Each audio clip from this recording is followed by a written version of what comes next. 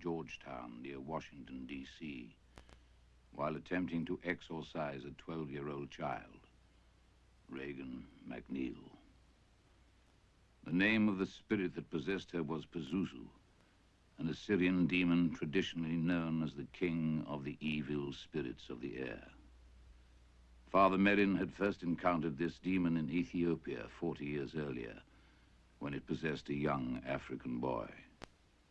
Father Merrin believed the human spirit was on the threshold of a great leap forward, either into goodness or evil. His teachings inspired many disciples, of which I was one, and his death dispirited us deeply.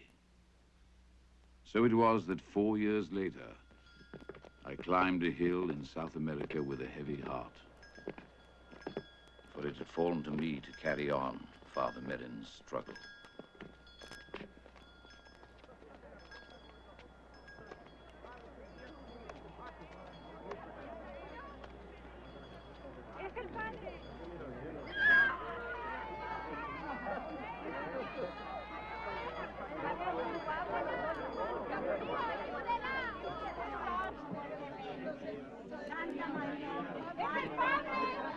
Ya llegó el padre.